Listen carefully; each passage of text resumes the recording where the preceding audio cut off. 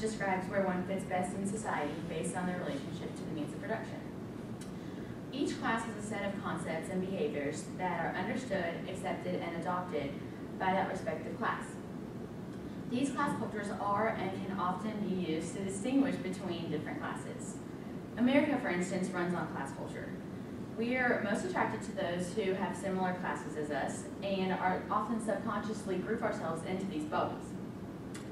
Although these cultures are prominent to us today, the sport of baseball provides a unique example in which these class cultures are a little less apparent.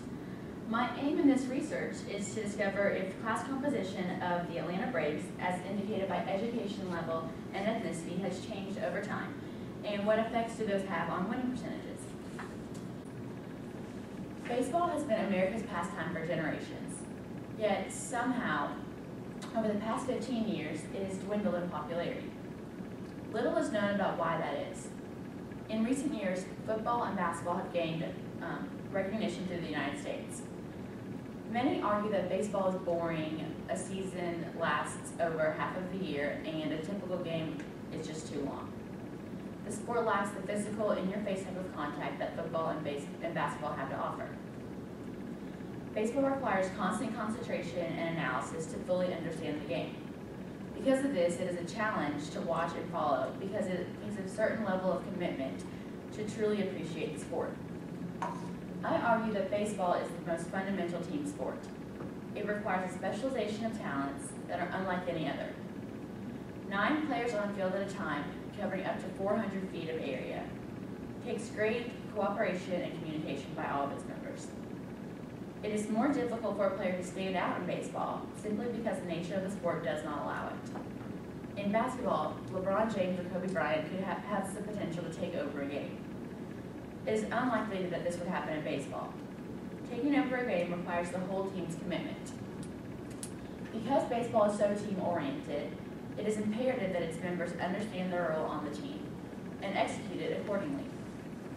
Unlike football or basketball, baseball is not a contact sport in which players line up for one-on-one matchups. Rather, baseball requires more cohesiveness through the team. Each player must always be assertive and expecting. With one swing of the bat, 4 players have the potential to score at once. In every other sport, only 1 player can score at a time. Baseball is also the only sport in which defense is in control of the ball. No matter what, at least 2 defensive players, the pitcher and the catcher, are a part of every single play. The team must gel and trust each other in order to win. That is why the chemistry of a team often determines success. In this paper, I will examine what factors are necessary for composing a successful team, focusing primarily on the Atlanta Braves. The Braves have been considered a powerhouse organization since 1990. Between 1990 and 2004, the Braves have won 14 consecutive division titles and still hold the record today, making them one of the most successful teams throughout the era. From this research, I hope to find a method by which a team is selected and what it takes to play the game at the professional level. Also of interest is the composition of major league teams, as the league has increased the demand for the more diverse players through a time of cultural expansion. The focuses will be towards trends in educational attainment and racial backgrounds from recent years as well as earlier years when the Braves were located in Milwaukee. I intend on finding a level of maturity and confidence in the successful years that may be lacking in those least successful years. The trends of ethnicity in baseball are also relevant to this research to understand the shifts in recent years of the Braves rosters. I will begin my study by comparing 4 Atlanta Braves seasons: the 2012 team, 2008, 2000, and the 1995 seasons. These 4 years were selected because 2 of the teams, 2000 and 2012, shared the most similar winning percentages as compared to past winning teams within the last 20 years. I will compare these years to determine if there is a formula for success that exists.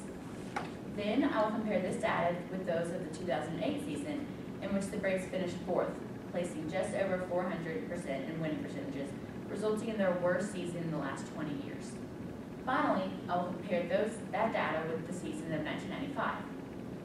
The 1995 season is significant because this is the last year in which the Braves won the World Series.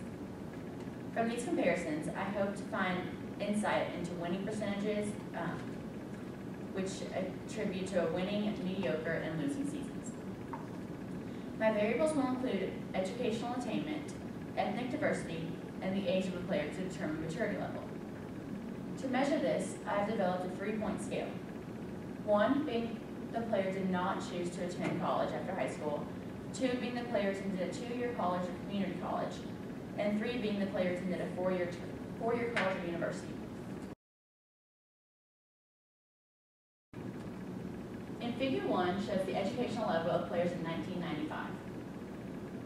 In this year, 6 players attended a community college, while 16 attended a 4-year college or university. The remainder of the team chose to enter the draft straight out of high school. In Figure 2, the 21 players did choose to pursue an education past high school in 2000.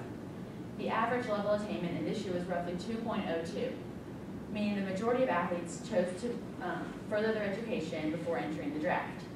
This year, the roster in 2000 was the most educated group of members on the Braves roster.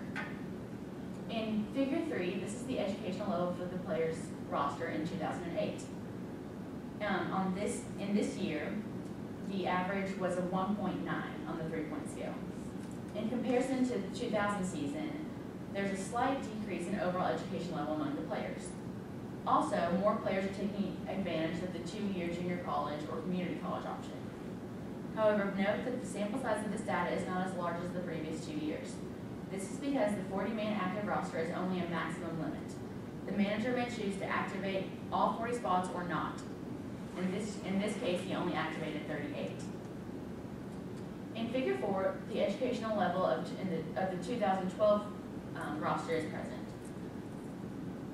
This year, the results showed that most players chose to opt out of college and pursue their professional career of baseball. 5 players chose to attend a 2-year college or university before committing to the majors, while 7 players decided to play for their college teams before entering the draft. The average educational number in this data set is 8.81. Compared to the 2000 roster, this is a 7% decrease in educational level. Because these numbers are so slight, the discrepancy in winning percentage between 2000 and 2012 compared to the losing seasons of 2008 make it difficult to attribute education level of the players to wins per year. We have no measurable statistics that suggest that education is relative to performance. So we cannot make the case that there's any advantage or disadvantage in gaining a college education when playing baseball. In professional baseball, a refined skill level is more valuable than a college degree. Although one may obtain such skills in college, it is not necessarily guaranteed. As described earlier, culture is determined by a group of people who occupy similar positions in economic and social systems within the society. Those players completing similar education levels would typically correlate to a similar class, because education is the greatest class divide in the U.S. today. However, in baseball, education is not necessarily a requirement. Typically, education level has a positive correlation with salary in most occupations. Despite the lack of the salary cap in the major league, a league minimum is set. Adjusted for inflation, this number is approximately $400,000 per year per player. Even so, the league minimum places a player in the top 5% of the U.S. according to income. Therefore, signing with the Braves, for example, automatically places you in the top 5% of the class without needing any prerequisite education before, giving reason to believe that class culture is not a measurable statistic in professional baseball. Another factor I looked at was the ethnic diversity of players. With the increase of diversity in baseball, I will examine the trends of the rise of ethnic groups to the game. Jackie Robinson stepped foot on a field April 15, 1947, becoming the first African-American player to play in a Major League Baseball game. Since then, the sport has increased the number of blacks playing the game. Figure 5 shows that the growth of African-American players in the leagues from 1946 to 1986. Although facing much diversity in those years, the game was completely reconstructed, adding almost 30% black players to the league in 1986. According to Figure 6, we find that in recent years, the percentage of black players in the Major League has dropped significantly. This statistic is particularly interesting because it seems that during this period, the percentage of black players might increase due to the push for racial equality at this time.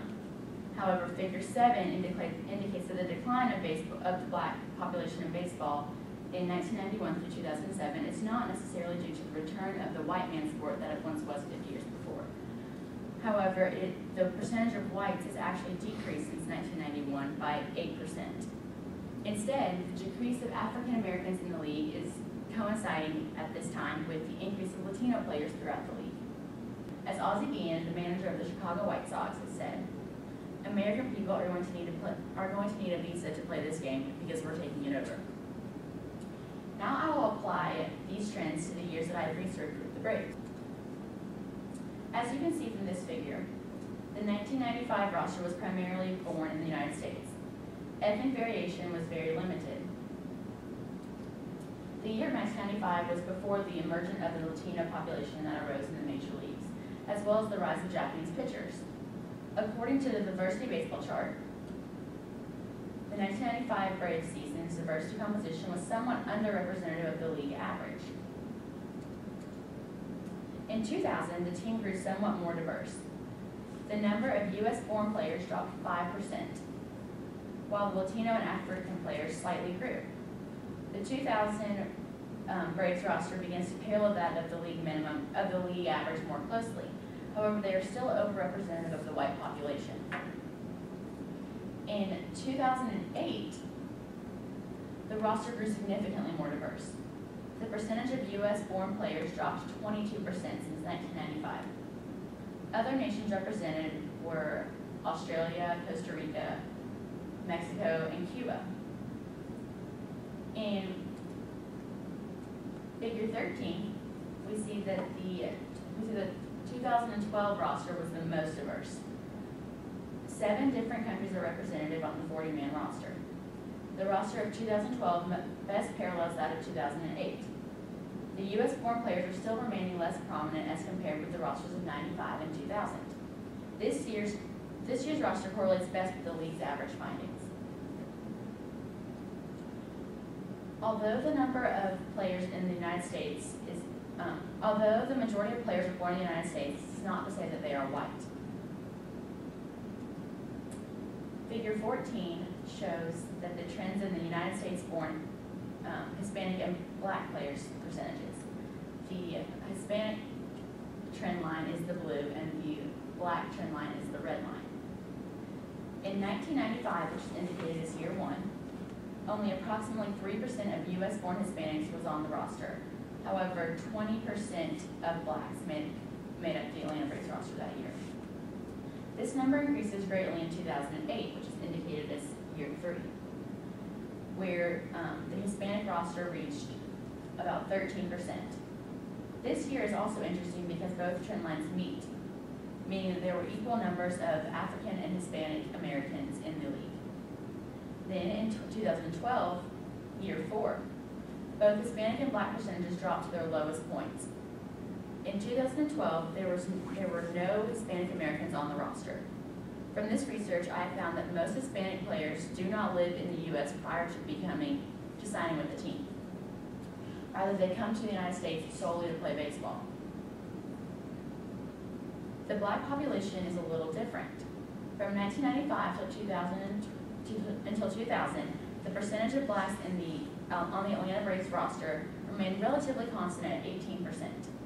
This number gradually drops from 2000 to 2012. By 2012, the percentage of blacks fell roughly 10%. Recall that in Figure 11 and 12, the results found that the percentage of U.S.-born players dropped almost 20% from the previous 2 years study. The number of foreign players has increased significantly. This does not suggest that the black and Hispanic populations are decreasing in the more recent Braves rosters, but instead the number of foreign-born players is being added to the rosters. According to Raceball by Rob Ruck, the reason for the increase of international players is simple. The average major league salary now tops $3 million. Black and Latino players no longer burn with the blatant indignities of segregated lodgings on the road of racial discrepancies in pay. They are among the best paid players in the game, in fact accounting for 15 to 20% of the highest salaries. Growing up in poor countries, baseball is often the best option for these young athletes who are looking to earn a living. Because of the language barrier, a typical job in the United States would be difficult to obtain as a foreigner. Unlike language, however, baseball is the same in every country. One can prosper and be successful on the field without speaking a word of English. Because of the influx of foreigners, most organizations hire a Spanish-speaking translator, making it even easier for a Hispanic player to be successful in the United States. Also, Japanese translators have been encouraged by the league administrators as well. Regardless of the trends, the Braves' best and most accomplished year occurred with a roster consisting of 85% American-born players. In 2008, the Braves produced their worst season in the past 20 years. That same year, the percentage of American-born players was at its lowest. Another factor I researched was the average age of a player. This statistic is significant because there is a discrepancy in the demand for both young rookie players and old, experienced veterans. Rookies have the advantage of young bodies and years to improve, while veterans have the advantage of maturity, experience, and understanding. In 1995, the average age of a team was 28.5 years old. It ranged from 21 to 41 years old. In 2000, the average age of the active man roster was 30.6 years old, and its range was 22 to 39. This was the oldest team of the teams I studied. In 2008, the average was 29.2 years of age, and the range was 22 to 42. And in this past year, 2012, the average of each player was 29.4 years old, while the range was 21 to 41 years. The data shows that in this year, the Braves were the most successful when the team had the youngest average age, which they did in 1995. The players were in their prime without having the pressures and expectations of making the playoffs like many of the veterans had faced before. This correlation may be relevant in determining the winning percentage of a team. From these variables, we can conclude that average age, education level, and winning and ethnicity coincide with winning percentage, although they do not suggest causation. Results suggest that the younger a team, the better they will play in the postseason. Overall, previous research in this subject is deficient and would benefit from further study. Thank you.